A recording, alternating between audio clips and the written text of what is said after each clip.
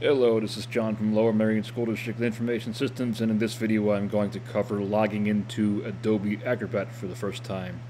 So you would complete the following steps after you install the app from self-service. So we'll assume the install went well.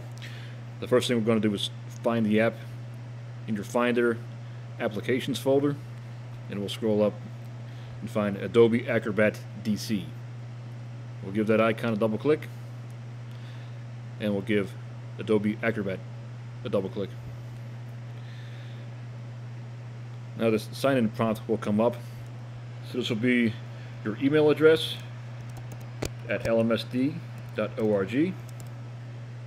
We'll click continue. And the next box that comes up will be your username.